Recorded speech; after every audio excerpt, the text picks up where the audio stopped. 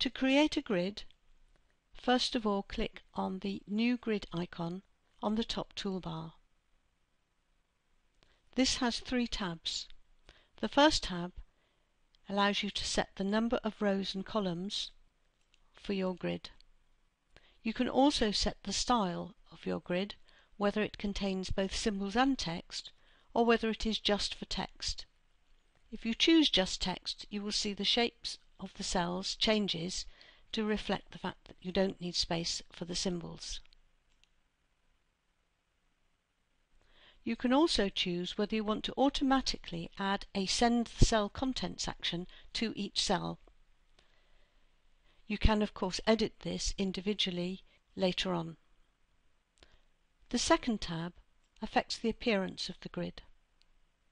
I can change the background colour of all of the cells.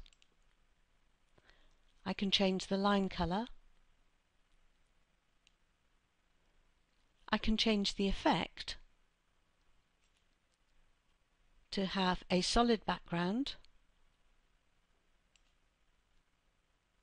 a thick curved line around the outside, no effect, or, as is the normal default, a shadow.